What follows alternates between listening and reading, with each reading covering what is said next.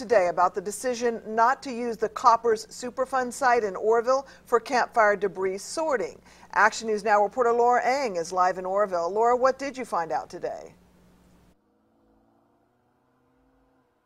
CalOES confirmed to Action News Now that they're not going to use this space behind me over here because they found enough space at local facilities to complete the necessary work.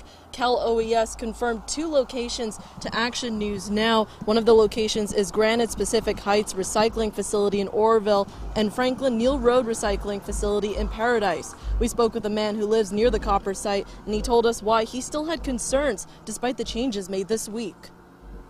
I don't want Oroville to look like a dumping ground and everybody come and just dump here whenever they want and no ramifications, nothing going on. We don't have to worry about Oroville take it last time. They can take it again this time. You know, this community deserves a better shot than that. The ash will be shipped out to Anderson Landfill near Red Bluff and Ostrom Road Landfill near Wheatland. We are working to find out how CalOES will make sure that the non-toxic debris that is transferred will not have any toxic material. We'll have that coming up for you next at 5. Reporting live in Oroville, Laura Eng, Action News Now. Thank you.